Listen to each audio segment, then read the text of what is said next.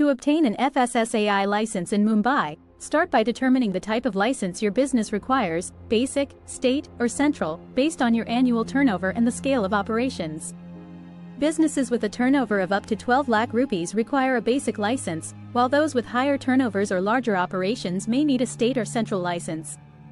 Next, gather the necessary documents, which typically include identity and address proofs, a business constitution certificate, and details about the food products you handle. You'll also need to fill out the FSSAI application form, providing accurate information about your business.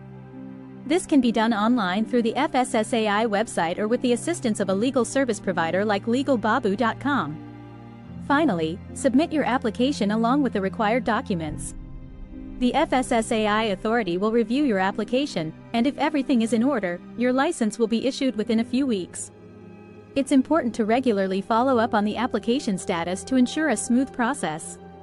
Once approved, you'll receive your FSSAI license, which is mandatory for operating any food-related business in Mumbai. To know more, visit legalbabu.com.